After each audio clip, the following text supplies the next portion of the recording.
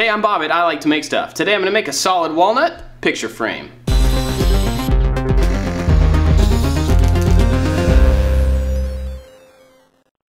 Today we're going to do a practical project because it's something that I need in my house. I've got this poster that I really like. Obviously it's Star Wars, so that makes it awesome, but also I just really like the artwork. Currently it's in a really cheap plastic frame, and although it is the right size, it doesn't really fit. You can see the borders are wrong, it just looks cheap. So we're going to use this as a base, but we're going to make a custom frame specifically sized to the artwork. I'm also going to take the plastic out of this and reuse it, but if you don't have one that you're already working from, you can get a thin piece of plexiglass at a home center and cut it down. I'm going to use a piece of walnut for the frame because I think the dark wood will contrast the blue in the poster really nicely, but I've never actually made a big frame, and so I'm not sure what details I want to use. We're going to do a couple of test cuts of different detail types to figure out which one looks best. Oh, and we're also going to try to do this entire thing on the table saw. First, we're going to try out some different details. I've got two scraps of wood that we're going to do this on. One, I'm going to do a compound bevel. So we're going to have two different bevels, just see how that turns out. On the other one, we're going to try a cove cut on the table saw. That's something I've never done before, and I'm actually a little nervous to do, but we're going to try it anyway. For the bevel cut, I raised the blade up really high and then just slightly tilted it. This is really just experimentation. I didn't have a great idea of how it was going to end up looking. After I made one shallow cut and then one really sharp cut, I took a look. It was okay. It wasn't great. So I did another pass with a little bit different angle and actually got a lot closer to what I wanted it to end up looking like. After that one, I started setting up to make the cove cut across the blade. I'm going to try this out, and I've never tried it before, and it feels kind of dangerous. So if you're interested in doing something like this, do it at your own risk. Basically what's going to happen is we're going to have the spinning blade like this, and we're going to be pushing the piece of wood over it at an angle. Theoretically, it should carve out a cove in this piece as it passes over. But I gotta be honest, this feels totally unnatural to do, so just be careful. Usually people clamp down a board to the table saw, but I used my miter gauge and extended its reach by screwing on another piece of wood. I also clamped the end of that down so it wouldn't flex as I pushed over it. My first pass on this, I realized that the blade was way too high, so I backed it off a little bit and tried to work up to the height that I wanted. Right away I saw that this piece had a tendency to pop up and not go evenly across the blade, so I added a guide on the back side of it to stop it from being able to move up. I tried with a different piece next, and it did work better, but it also made me realize that it actually needed to be supported on both sides of the blade. I got a much wider piece and ran it over the blade for the next test. This did work better, but I've learned since then that people actually make this piece captive between two fences, and that holds it right in the place that you want it to go. All you have to worry about is downward and forward pressure.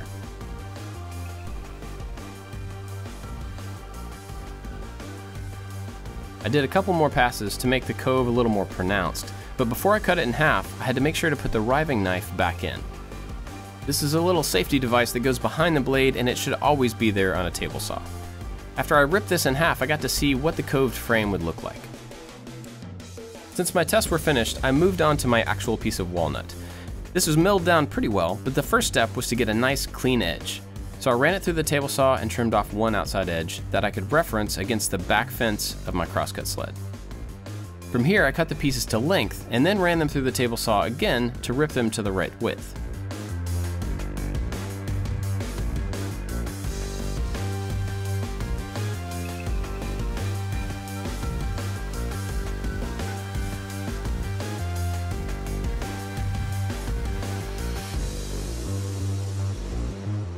With all of the pieces cut down to their final dimensions, I marked where I wanted the insides and the outside of the pieces to be, and then started putting 45-degree marks on the end of each of them.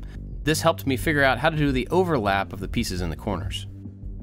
I set the miter gauge to 45 degrees and then cut off some of the corners. Now, not all of these pieces get cut off at 45 degrees. The joint I'm going to use here is called a miter half lap. From the top, it looks like a normal 45-degree miter joint, but from the back, you've got a half lap to add strength. So some of these pieces were cut at 45 degrees halfway through the depth of the wood, and some were cut all the way through.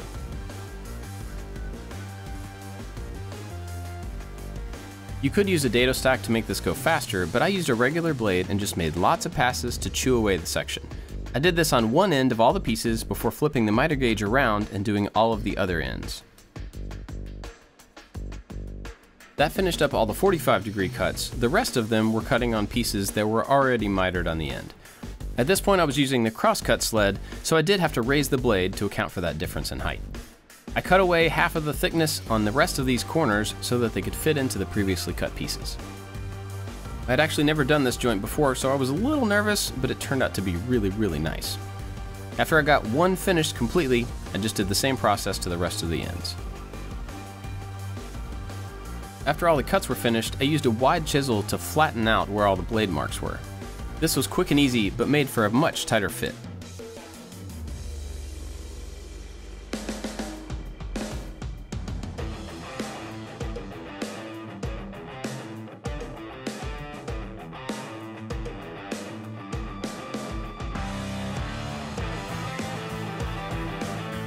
After that, it was time for a test fit, and I got to finally see how good this was going to look.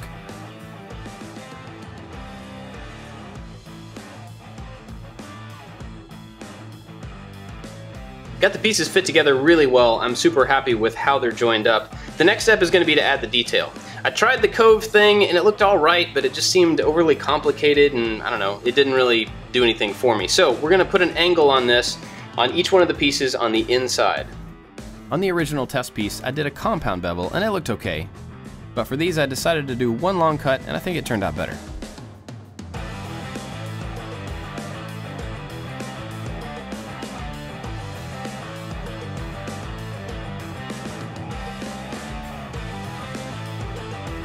I was planning on putting a rabbet on the back side of this to inset the poster and the plexi from the back side. I was going to use the table saw for that, and you totally can, but since I have this type of half-lap joint, you'd end up seeing it out here.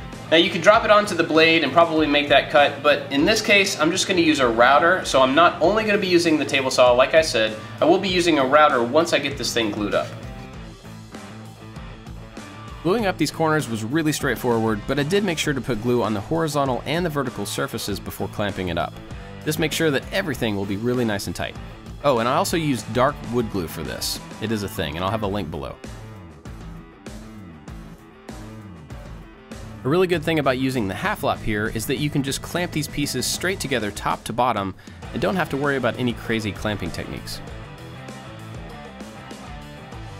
Oddly enough, while we were filming this video, my buddy Kyle Toth, who's an amazing woodworker, released a video about how to make cove molding on the table saw. Since I don't really know what I'm doing and I didn't do a great job of it in this video, you should definitely go check out his video because he goes over a bunch of details that will show you how to do it the right way. And he gets awesome results. Kyle's amazing. Go check him out. Put a link to it down in the description. After the glue was dry on the frame, I flipped it over and clamped it down to the table so it wouldn't go anywhere. Then I put a big rabbeting bit in my trim router and went all the way around the inside edge. And of course the router leaves a rounded corner, so I squared those up with the chisel. After that I laid in my plexiglass and marked where I needed to cut it to make sure that it was a nice tight fit. Thin material like this slips underneath my table saw fence, so I did clamp on an edge just to keep it in place. And a table saw does cut, but it also kind of melts this plastic. So you end up with a rough edge, but you can usually just scrape off the melted plastic.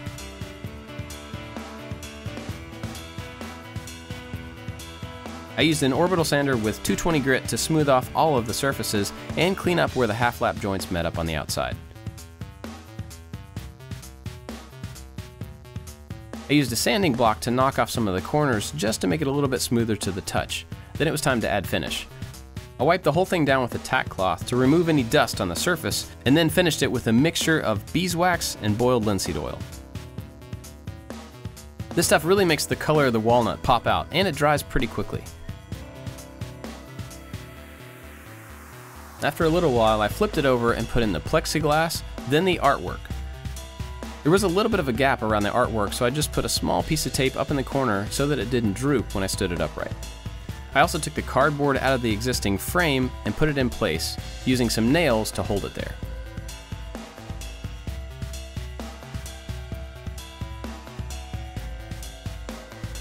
Anytime you make a picture frame, there are a ton of different ways that you can hang it. There's tons of different types of hardware, and since I hate putting holes in the wall, I'm going to use some temporary strips. These are like Velcro strips that you stick together, they stick on the back of the picture, and as long as you use enough of them, I'm going to use 4, they'll be plenty strong enough to hold this in place until we decide where we want it to go permanently.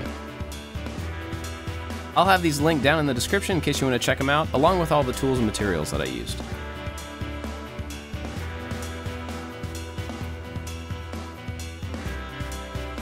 There it is. I'm really happy with how it turned out. I wanted to do a simple project, but adding the joinery on the corners to this made it a little bit more complex and made it a lot of fun. Of course, there's a million variations you can do on a frame like this, different materials, different size, even different shapes. You don't have to use 90-degree angles. And then the decoration or the trim could be all sorts of things. You could even do inlays in different parts of it. And if you go to buy a frame like this at a store, it's gonna be really expensive. So you save a lot of money making stuff like this yourself. I'd love to know what you think about this one. Let me know down in the comments. I've got lots and lots of other projects that you may want to check out of all different types. And don't forget to subscribe. That's it for this one, guys. Thanks for watching. I'll see you next time.